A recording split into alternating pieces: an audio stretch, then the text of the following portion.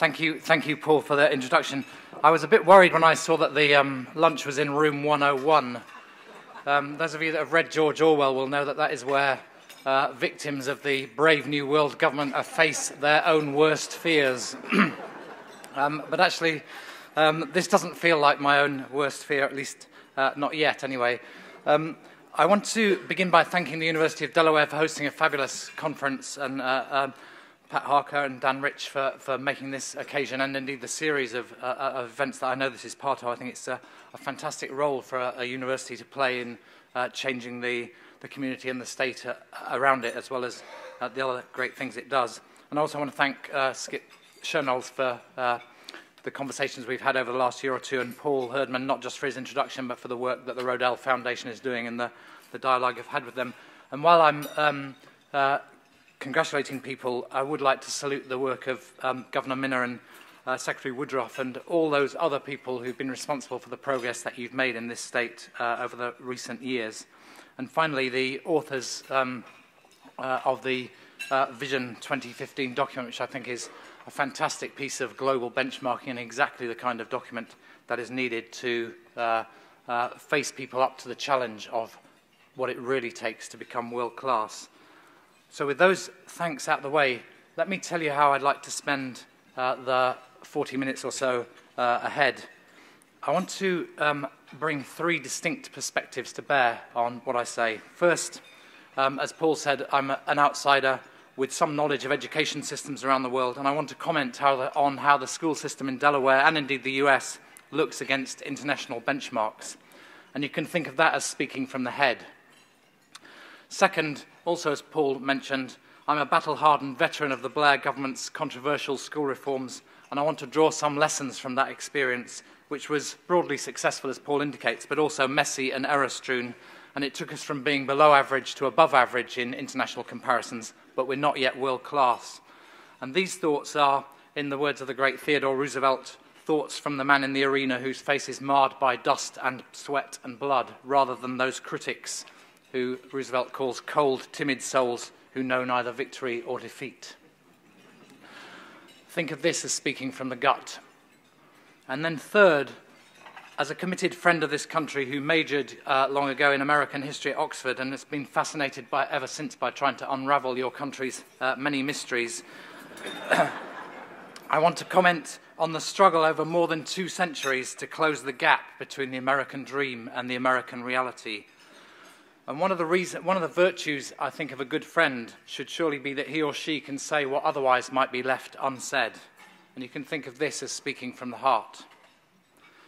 I believe school reform in America is at a critical juncture. In the next year or so, it will be necessary to choose between 2 broad options. On the one hand, a retreat to the comfortable, introverted, input-focused, evidence-light approach that characterized education reform in the last 3 decades of the 20th century, during which time Americans tried and failed to live up to the towering ambitions of the civil rights movement. On the other, an advance to the demanding, outward-looking, results-focused, evidence-informed approach towards which some promising progress has been made in this state and elsewhere in recent times. That choice will be made in governors' mansions, in state capitals, in city halls, and in school boards across the country, while at federal level, the reauthorization of the No Child Left Behind Act, whenever it comes, will be the moment of truth. But here in Delaware, the central issue will be the degree of commitment made to the implementation of Vision 2015. And in this sense, this state has a fantastic opportunity to lead the nation. The decisive factors in the making of that choice that I've described will be the accumulating evidence of what works and indeed what doesn't, and the courage of those who lead the public education system at every level, from the governor through to the schools, and those who shape the opinion within the system and in the business and among businesses and communities. With you've made an impressive contribution already, but as you know better than I do, the progress you've made is only a beginning.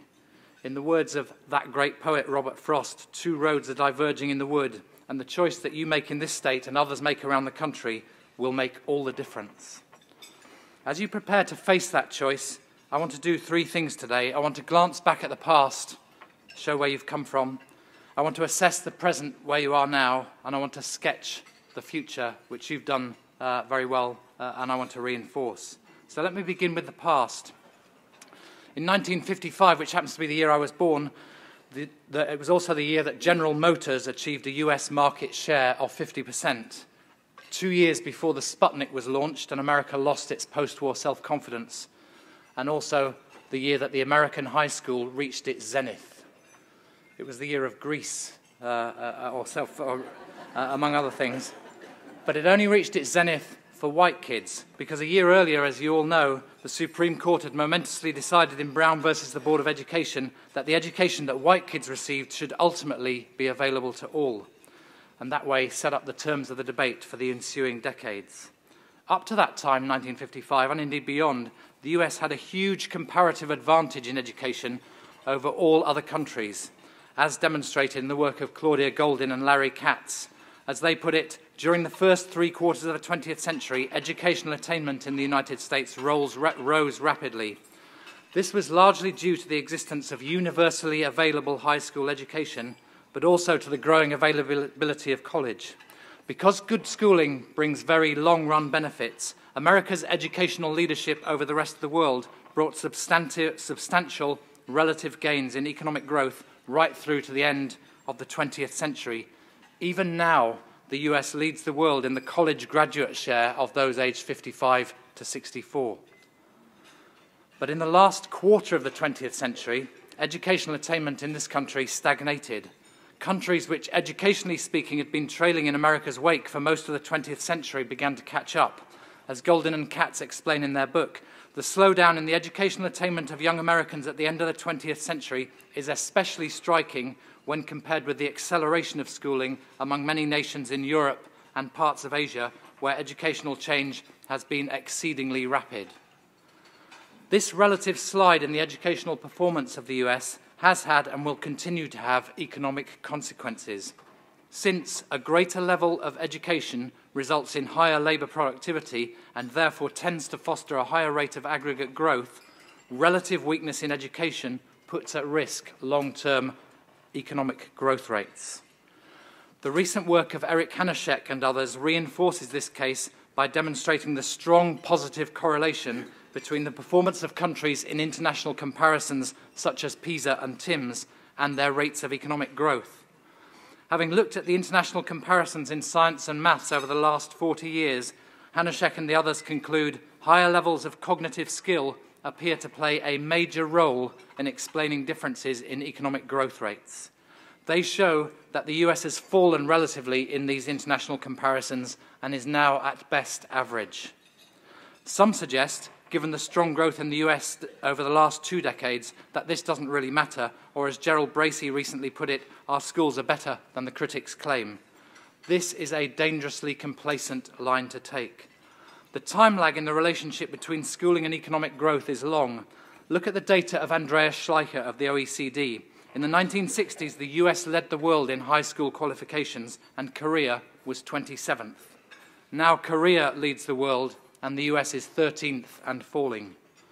As recently as 1995, the US was second in the world on college-level graduation rates. Just a decade later, it had slipped to 14th, slightly below the OECD average. This slippage is not the result of a lack of investment, which remains relatively high in the US. Rather, it reflects, to use hard economic terms, a lack of productivity. The point is reinforced by the fact that in the international comparisons of younger children, the US does relatively well, which, given the country's wealth, is what you would expect. The problem is that as they get older, children make less progress each year than the children in the best performing countries. Here, we're not just talking about poor kids in poor neighbourhoods, we're talking about most kids in most neighbourhoods. The challenge is acute in Delaware, which has historically been funded above the average for the US, while performing slightly below the average, and though the recent improvement is welcome, it's not enough. Moreover, there is no comfort in the belief that future economic success depends not so much on overall levels of cognitive skill in the population, but rather on ensuring that at least a few brilliant rocket scientists come through. Hanushek and the others show convincingly in the 21st century that having a substantial cadre of high performers and near universal basic skills are both essential. In short, that choice is a false one and the debate a distraction. Summarising then, as Governor Minna remarked this morning, long-term, the future success of the American economy will depend on significantly improving the US school and college system with all the urgency that can be mustered. Indeed, because of the inevitable time lag, even with the most rapid imaginable reform, it will be some years before the impact is felt on economic growth. No wonder, therefore, that business leaders often play a leading role in driving school reform in Delaware and many other states. They see the hard edge of these issues. As James Wolfe remarked this morning, education is the cornerstone of economic development. It's one thing in a global economy to offshore unskilled jobs because labour is cheaper elsewhere. It's quite another to offshore highly skilled jobs simply because the qualified workforce can't be found. But all too often, that's become the reality. Equally importantly, though, school reform in this country has never been just a question of economics, important though that is. From the beginning of the Republic, education was seen as a fundamental building block of democracy and freedom. Jefferson was giving expression to a universal belief when he said, if a nation expects to be ignorant and free in a state of civilization, it expects what never was and never will be. This idealism was one of the reasons why the US made much earlier and more rapid progress towards universal public education than many countries in Europe. The state of New York, for example, established universal public education in 1812, not matched even remotely in England until 1870. In fact, in 1812, the British were more preoccupied with shelling the White House. The roots of the comparative advantage Golden and Katz identified in the 20th century, therefore, lie deep in the previous century. From the 1950s onwards, the realization of this ideal, an ideal which underpinned the American dream throughout, became central to the burgeoning civil rights movement, first in the Deep South, where the grotesque education inequality that was clear was placed firmly on the agenda by Brown versus the Board of Education, but later in the northern cities as the hopes of the diaspora turned all too often to despair. There were, of course, many strands to the civil rights movement, all wonderfully woven together in Taylor Branch's monumental trilogy, America in the King Years. Two things in that account are both striking and relevant to our agenda. One is that the movement in the 1960s, while symbolized by great set-piece speeches or new legislation, was in practice the accumulation of numberless acts of often unrewarded, unnoticed heroism, which, like ripples on an ocean, combined to become an irresistible tide. You see equivalent inspiring acts of educational heroism in schools and communities across this state and this country now to become an ocean tide. The second lesson from the civil rights movement is that the leaders of that time believed firmly that once equal access to school and college had been achieved, equal success would follow. Listen to Martin Luther King speaking to African-American students in Cleveland in 1964. Doors of opportunity are opening now that were not opened to your mothers and fathers. The great challenge, he said, facing you is to be ready to enter those doors. If they are ready, he implies, access will be enough. Listen to President Johnson promising every child a place to sit and a teacher to learn from. He too makes the same assumption that access would be enough. While some civil rights leaders expected it to take decades to make up the ground, Bob Moses commented it would take 50 years to work this through. All of them expected that the ground would be made up in time. In relation to education, those expectations have not been realized. Dig deeper than the headlines, and the evidence is compelling. Not only does the US perform somewhat below OECD averages in the recent PISA, it also suffers from a very high socioeconomic impact on student performance. Delaware is no exception to this rule. In other words, rather than overcoming the social differences children bring with them when they start school, the US system, like ours in the UK, tends to reinforce them.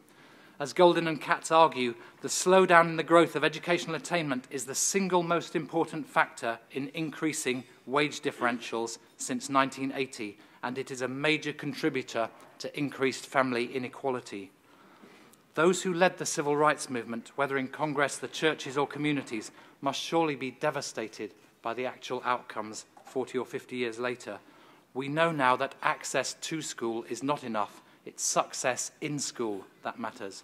We know that at the heart of education reform, at the heart of success, not access, is the quality of what happens in classrooms, the skills and knowledge, the expectations and ambitions, the consistency and dedication which teachers bring to the task of enabling students, whatever their background, to achieve the standards necessary for life, work and citizenship in the very demanding 21st century. Though no one believes it will be enough on its own, achieving the ambitions for 2014 set by NCLB would be a great start for this country. Advancing the Vision 2015 agenda could be a great contribution from this state. These far from easy tasks have become, I would venture to suggest, the emerging frontier in the drive to realise civil rights in this country. History suggests, therefore, that right now there is a great challenge facing America. Both future economic success and the wider aspirations at the heart of the very idea of America depend on vastly improving the outcomes of public education. The great threat to the country's future is that for a range of reasons it might fail to rise to this challenge. Then, for many, the American dream will never be more than a dream. The great opportunity is that a combination of business and civil rights leaders and bipartisan political leadership could become unstoppable.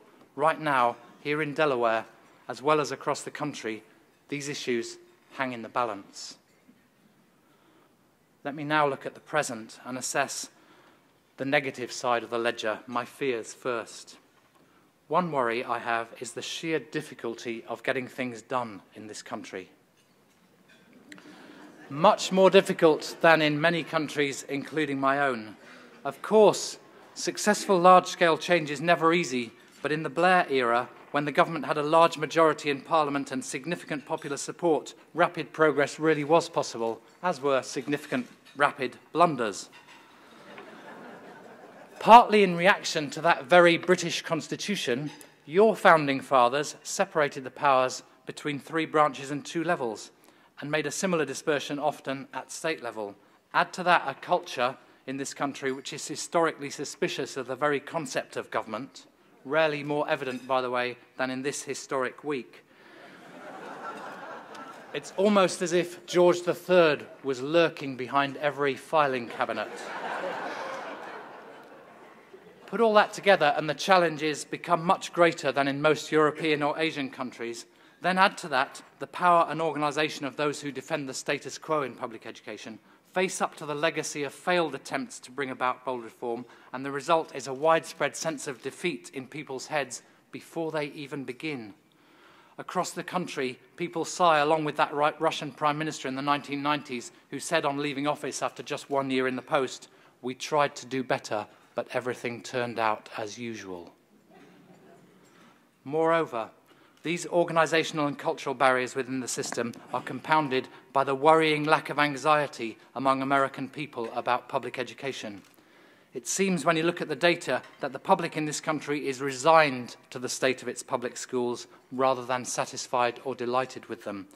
Education Next's fall issue this year finds that if parents could issue letter grades to the system, as schools do to students, just 20% would give an A or a B, just 2% would give an A.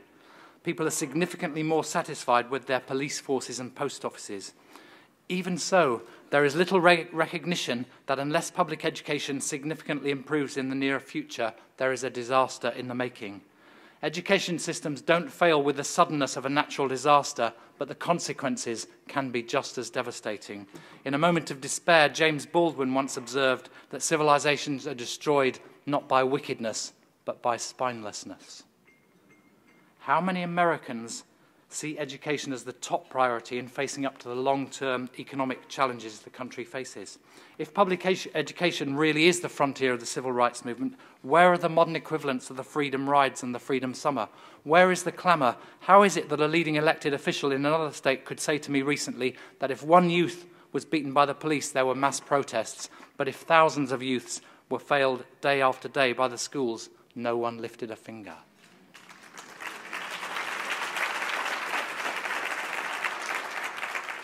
Delaware, by taking a lead, may be ahead of the other states, but if I understand what people here are telling me, there are no grounds for complacency. John F. Kennedy first made his name as a young man in 1940 by publishing an essay about the appeasement in the 1930s, the appeasement of Hitler in the 1930s, and he called it "Why England Slept." I hope in 10 years' time, no one looking back on this country's attempts to grapple with education reform will feel the need to write "Why America Slept." Still less, by the way, "Why Delaware Slept." Fortunately, these anxieties are balanced by very real grounds for hope. To start with, wherever I go in America, I sense a growing recognition among the country's leaders at local, state, and national level that public education needs fixing. You can feel it in this room now. Furthermore, many of those leaders are ready to look abroad as well as at home for solutions. Delaware's excellent Vision 2015 report that I mentioned earlier and the coalition that supports it is a perfect illustration of my point. Moreover, not the least consequence of the No Child Left Behind Act is much greater clarity in the data about the extent of the problem. And again, Delaware's analysis of its own challenge is exemplary. A much clearer diagnosis doesn't automatically lead to the cure, but it is a major step forward. In addition, again assisted by the data, we're increasingly well informed about, to use Tony Blair's favourite phrase, what works. We have change of schools such as KIPP, Aspire and Green Dot that demonstrably succeed where many in the past have failed. We have whole systems such as Boston, Chicago and New York City which are driving bold reform and delivering improved results. We have organisations like Teach for America, the New Teacher Project and New Leaders for New Schools showing how apparently insurmountable human capital challenges can in fact be surmounted. We have not-for-profit organisations such as Education Trust and Achieve with deep expertise in crucial areas. We have foundations, Gates, Broad and Dell, for example, willing to take risks and invest substantially in bold alternatives to the inadequacies of the present. And at state and local level, as you see in this very room now, there are businesses, community organisations and foundations acting with a similar sense of purpose. Never before has there been so much insight in this country into how to bring about successful change, nor such substantial capacity to deliver it. The question now, here and across the country, is whether political and educational leaders can seize that insight and that capacity and bring about irreversible progress soon. There is a further point. The very international comparisons that make such depressing reading for the US, and challenge the UK too, by the way, also indicate the way forward. They demonstrate what can be done with evident progress in less than a decade with a combination of the right strategy and courageous, sustained leadership. Singapore's story over 40 years is truly remarkable. So, in an entirely different culture, is Finland's over 30 years. Poland made tremendous progress in the last decade. The reforms in Alberta and Ontario, just across the northern border, where you're going to take a visit soon, are working too. This can be done. Which leads to my final ground for hope, the No Child Left Behind Act itself. Here was legislation which reached across political divides and set ambitious goals. It put no ceiling on educational performance, but for the first time it fixed in federal legislation a high floor. It put the achievement gap on the agenda from sea to shining sea. To set a date for delivery as soon as 2014 was aspirational, certainly, and some critics say it's unrealistic and the due date should be postponed, perhaps indefinitely. The same case is sometimes made here in relation to Vision 2015. Others say, provide the preschool and the capacity first, and we'll come to the accountability later. Even if the American people in this state or elsewhere would accept a pay first and ask questions later approach, these arguments fail to recognise the degree of urgency. Moreover, the fact that there are schools right now achieving those 2014 or 2015 goals surely suggests that significant delay would be a mistake. In any case, from the perspective of the Freedom Summer of 1964, far from looking too soon, 2014 or 2015 looks half a century too late. As the then Vice President said, rejecting pleas for patience on the 100th anniversary of the Gettysburg Address, it is empty to plead that the solution to the dilemmas of the present rest on the hands of a clock. The solution is in our hands. Across the country, and in Delaware too, there are promising, albeit early, signs that progress really is being made. You heard about it this morning. Performance is improving, not enough, but at least heading in the right direction. Achievement gaps are narrowing, not yet transformatively, but increments are better than nothing. The current Governor and Secretary, and all of you involved, have much to be proud of, as well as challenges to face up to. So for me, What's happened since NCLB and in states such as this in the last few years are real sources of hope. The question to my mind is not should this progress be reversed or abandoned, but how can it be refined and followed through? And in the last section, I want to turn to this and look to the future. It's clear that for all its qualities, the policy agenda which developed in the wake of NCLB does need refinement. A number of refinements in particular stand out from an international perspective. First, much depends on the quality of the assessments being used. Where poor tests are used, the information they provide will be misleading, with potentially dire consequences for the students themselves when they leave school and meet the real world coming the other way. Second, the introduction of growth models has brought welcome refinement to the accountability requirements, and it makes sense to build on this development as you're doing currently in Delaware. Growth models really are helpful as a measure of progress and an explanation of the scale of the challenge, but they're dangerous when they become a justification for poor performance or an explanation, a justification for lower expectations. Our experience in England suggests that growth or value-added models should be combined with a continuing focus on the absolute outcomes, which are, after all that matter to the individual student when he or she leaves school. These growth models need to be part of a refined, modern, student-based data system which puts the evidence at the fingertips of every professional at every level.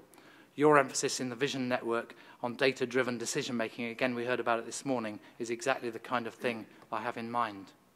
Third, districts and states need to develop the capacity to act decisively in response to the data.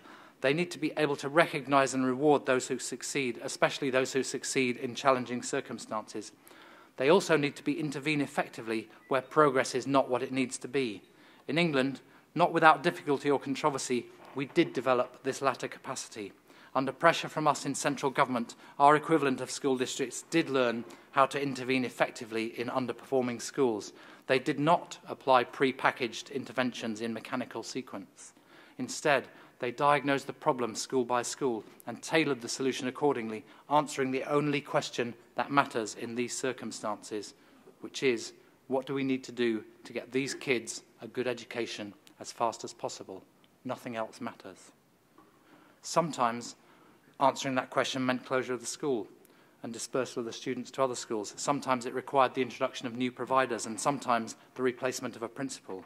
Our districts varied in their technical capacity to do this, and they also varied in the degree of political will they brought to it.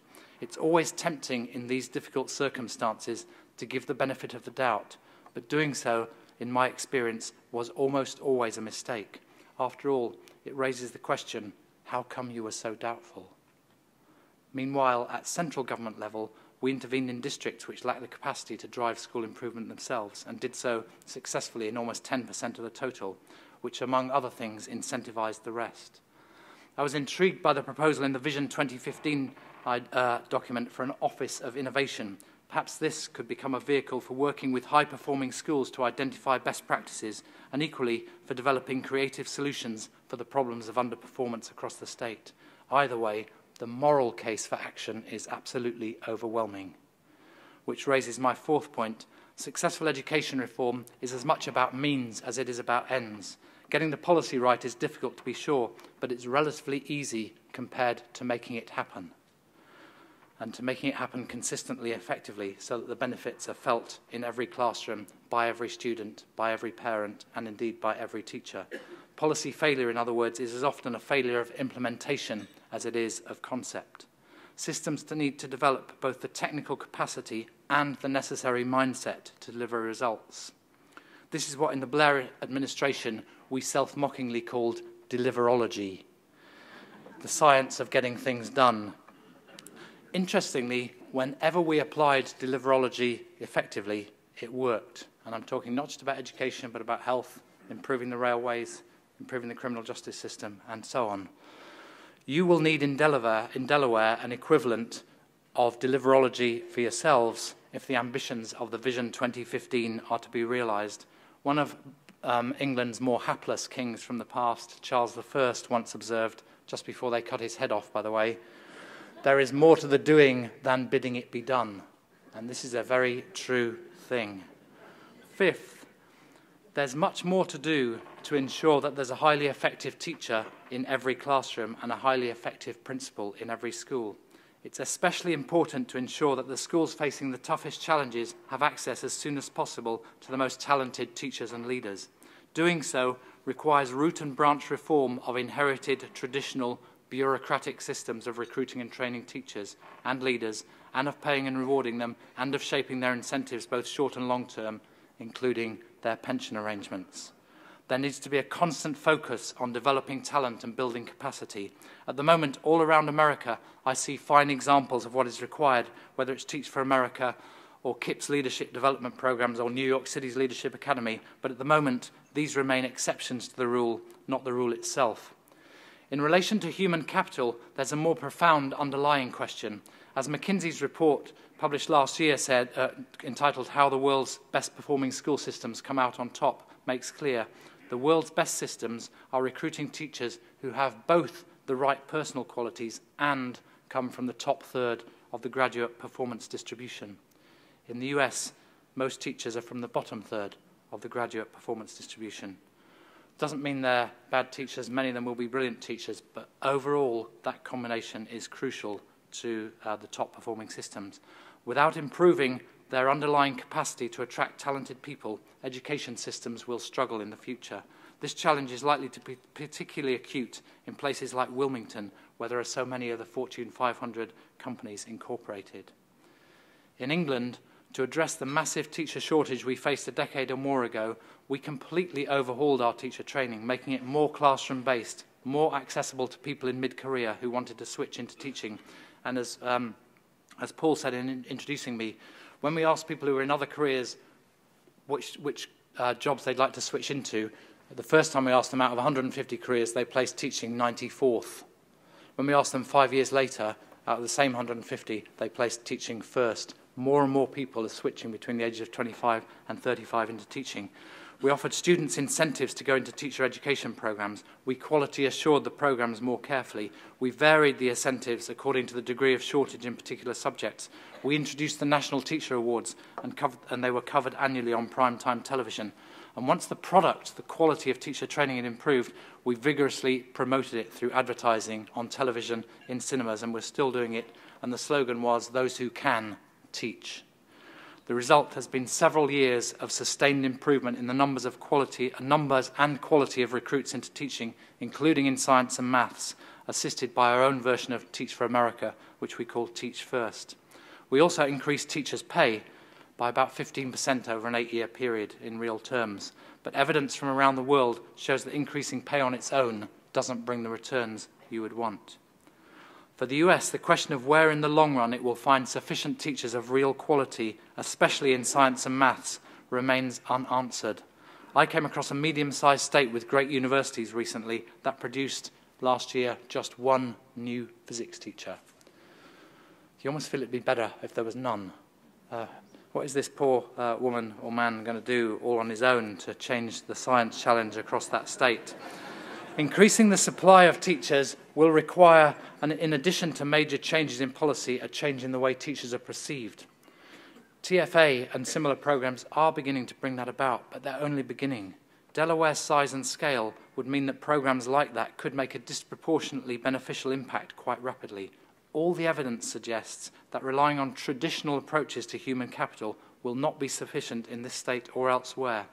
If the economic times are likely to be more challenging in the next few years than they have been until recently, both the need and the opportunity are greater. Changing a culture also requires leadership from those in government, business and the not-for-profit sectors, and it's great to see this coalition of leadership in this state. The chances of success would be greatly enhanced, are greatly enhanced, if teacher leaders too become the leading advocates of reform. In the early 1990s, as Paul remarked, I worked for a teacher union in England, and I suggested turning the traditional case for investment in teachers on its head. Instead of continuing to argue, as we always had, that if government increased our pay, we might improve the system, I suggested we should do the opposite. We should embrace accountability, improve the system, and then go to the public and say, look, now there's a system worth investing in. That would have been a complete knockdown winning argument in my view, but it required rather too great a leap of faith at the time. However, the history is instructive. In spite of teacher opposition, accountability was imposed. Schools did improve, and as a result, the biggest ever increases in investment in education over a decade, including in teachers' pay and professional development, did follow. Blair called it investment for reform. And while teachers did not always enjoy the journey, they arrived at a much better, if more challenging, destination. Given the wide range of opportunities available, talented people won't flock into a profession with lockstep conditions and a beleaguered image, nor will sceptical taxpayers continue to invest precious tax dollars in a system that doesn't seem to be working. Citizens the world over, like good businesses, prefer to invest in success. The challenge is to turn a downward spiral into an upward one, to build an ambitious future rather than relying on the modest mediocrity of recent decades. Which raises my sixth point. The extent and distribution of funding for public schools is a problem in this country. The benchmarks internationally suggest that America's overall expenditure on schools is above average, but compared to other countries, two distributional issues stand out. The first is that even after funding equity suits, often more money per student is spent in wealthier areas than poorer ones. It's easy to see historically how this came about, but to an outside observer in the early 21st century, it makes no sense at all. If all young people are to reach high standards, then the system has to provide greater support to those with furthest to go. A child aged 4 of professional parents will have heard 45 million words. A child aged 4 of welfare parents will have heard 13 million words.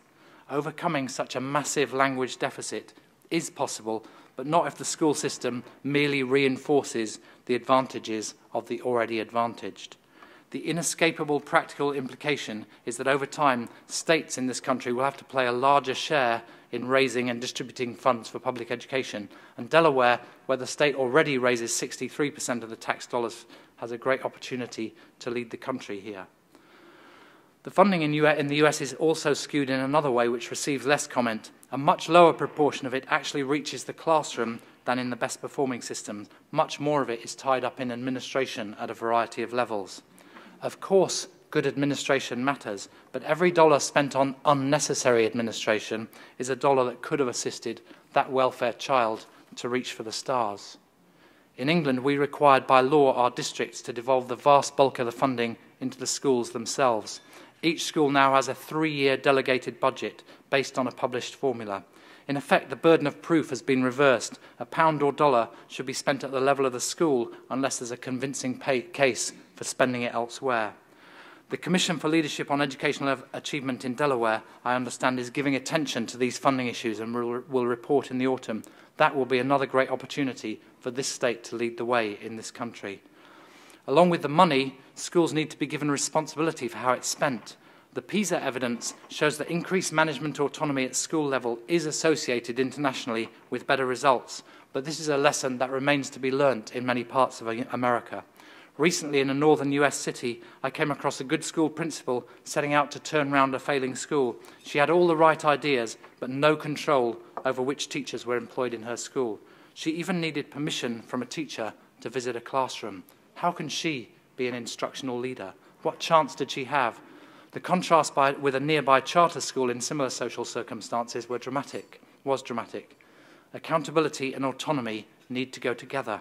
The question for every US state is not so much how many charter schools do we want, but how soon can all schools have something like charter-like autonomy. Similarly, all schools that spend public dollars, charter or otherwise, should be held to account in exactly the same way, and if necessary, intervention should follow. Children are children, regardless of the status of the school they attend. Which leads to my final point before concluding. The PISA evidence indicates strongly that there are benefits in holding schools to account through standards-based external assessments. In the global economy, the question of national standards inescapably arises for the US. The emerging bipartisan alliance in favour of common or national as distinct from federal standards suggests growing recognition that the US needs those standards that are fewer, clearer and higher than currently. Moreover, Education Next's recent poll showed interestingly that almost 70% of parents would support national standards and over half of public school teachers. The truth is that across the world, standards in math, science and English will inevitably be set by global benchmarks in a globalized economy. Quite simply, to succeed, countries will need world-class standards. Algebra and geometry don't change at the Rio Grande or the 49th parallel or the borders with Maryland or the border with Pennsylvania. From this perspective, the question of national standards is entirely straightforward. They will arrive anyway. The only questions are whether they arrive by accident or design, haphazardly or systematically, sooner or later. As they used to say in the civil rights decade, if not now, when? Let me conclude. The choice facing the US is, as I began by saying, a very stark one. It will shape America's capacity to succeed over the decades ahead in the profoundly challenging global economy. It will shape, too, whether the American dream in a stunningly diverse America is genuinely open to every citizen. The aspirations unlocked at the dawn of the civil rights movement have only partially been fulfilled. The school system has improved in many ways since that time, but surely no citizen of Delaware, no American, can be satisfied by the outcomes. There's no ceiling on what individual Americans can achieve, and that's always been true. But though enshrined in legislation, the high floor on which economic success and social justice depend has yet to be built. For those committed to a vibrant, successful America where the American dream and the American reality more closely coincide, there can surely be, in Martin Luther King's phrase of old, neither rest nor tranquility. It will be a long, hard road in Delaware to implement what you've set out. Many of you in this arena now know this only too well. More and more people are watching your efforts in this state and efforts across the US to reform education systems. They're watching and they're hoping. Counting on your success in this endeavor are not just children and families across this state and great country, not just the future of the American economy, not just the idea of the American dream, but all of us around the world. In the 20th century, a strong, generous, outward-looking America was a decisive factor in enabling humanity to rise and meet the challenges it faced. As Golden and Katz demonstrated, public education was central to making that possible. How much more important, then, for everyone is US education in the 21st century, when the world is so much more complicated and challenging, and the clock is ticking. At the bottom of the staircase in number 10, just outside the Prime Minister's office, there is an exceptional photograph of Winston Churchill. Facing the camera, he glowers with such defiance that even at that uncertain hour, wartime defeat must have seemed inconceivable to the onlooker. In fact, I'm told the real cause of his mighty frown is that the photographer had insisted that he put down his cigar.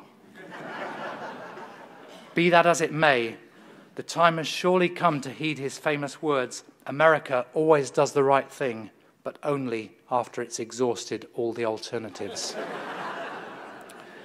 In education reform, my friends, those alternatives have indeed been exhausted.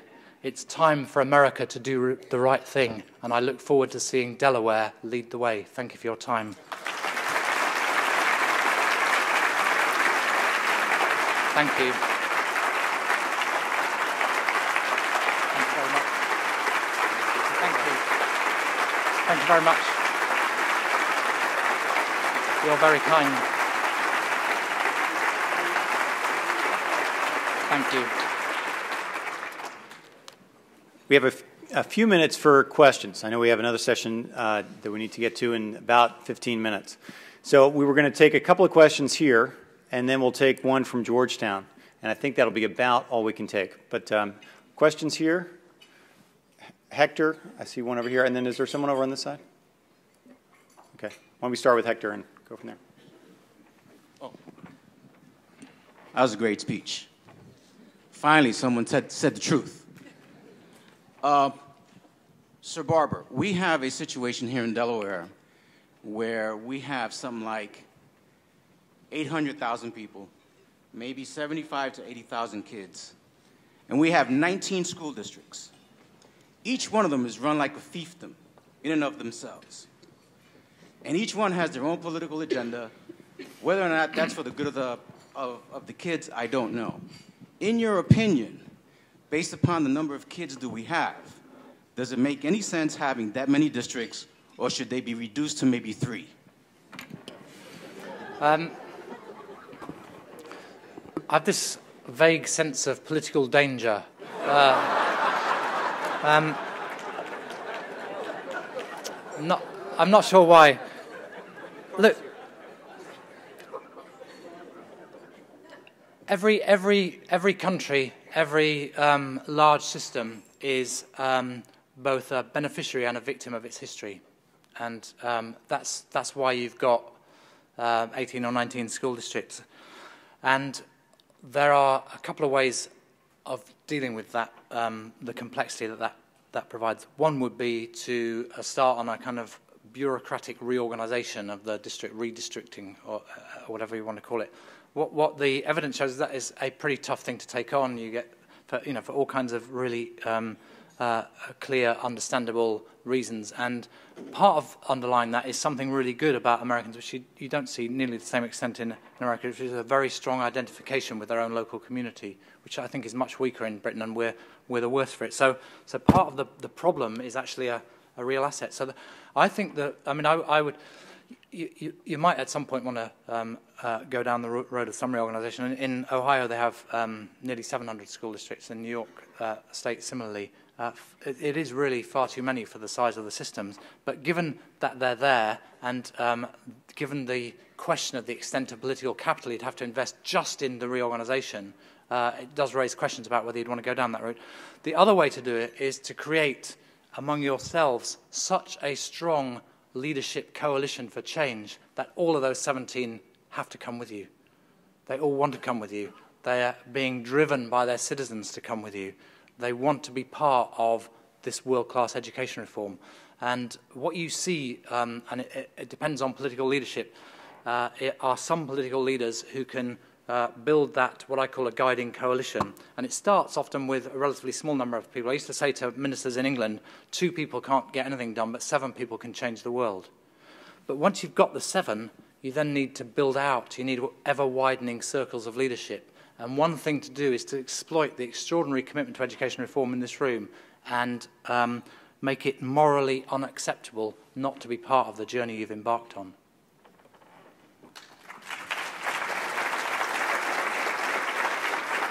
Other questions? Phoebe?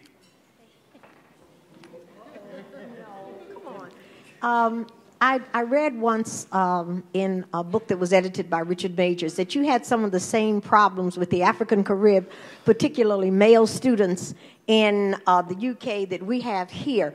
What have you all done to help resolve that kind of cultural problem and reduce those, I think you call them exclusions, we call them expulsions? Yeah.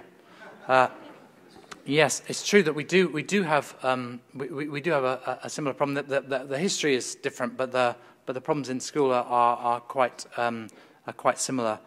And what we've probably the biggest single thing we've done is lay it out in the data. We've got fabulous data. The 7 million school students in England, each one has an individual unique student identifier. So we have data that individual student base for the whole system. And so we can track those students not just by school aggregates, but right through the system, even when they change schools. So that's laid bare the problem, which is, as I was saying earlier, is a great first step. And then we've worked on teacher attitudes. We've done analysis of getting the right relationship between parents and communities, and we've made some progress with that. But I don't think for a minute that we've overcome the problem, and I certainly wouldn't want to claim that. I think we've got a long way to go. We've got some very good organizations now, particularly for African Caribbean boys, developing their leadership skills outside of the school system, and we need to take some of that learning inside the schools. Can I just mention one other thing which is controversial in England, but I think is really important, is objective, externally marked tests are a better form of assessment for those kinds of students than internally teacher-marked tests, because however well you do them, the teacher's assumptions go into the way they think about the tests. So I always get a bit of a hiss when I say this to teacher audience in England, but the evidence is compelling.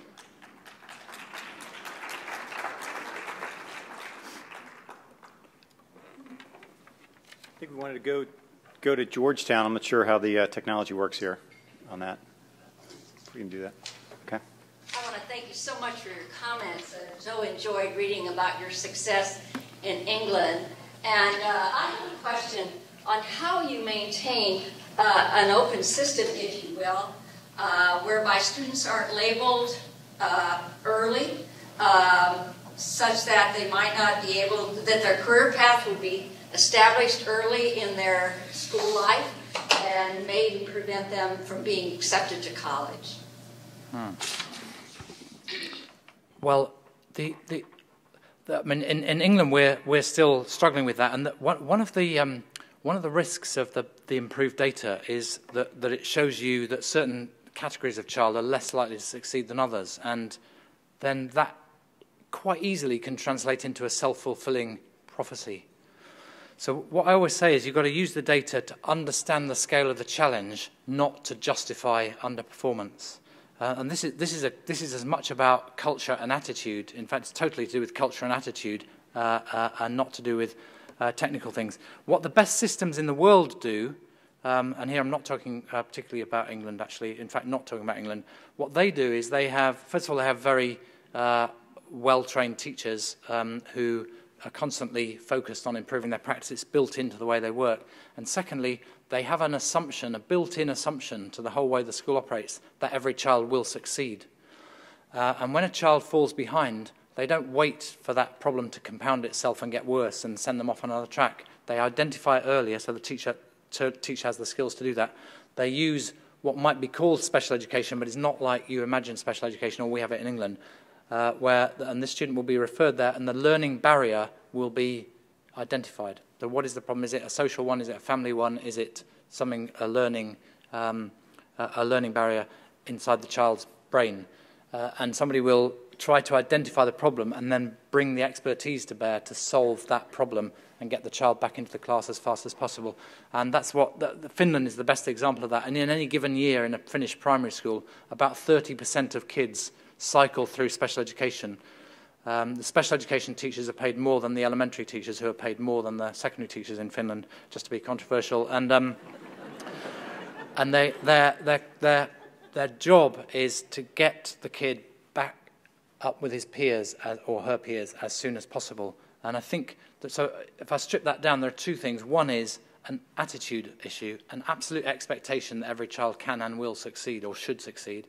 And secondly, the technical skill to identify learning barriers early and resolve them and get them solved.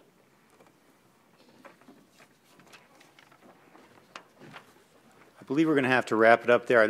One logistical note, and then I'd like to give a thanks to Michael. We're going to be heading back to the session, the plenary that we left this morning, and we're going to hear a great session. I think Tom Connolly is going to be leading a session about how business views this issue. But before we conclude, I would like to give one more round of applause to Michael Barber. He's about to head off to a plane.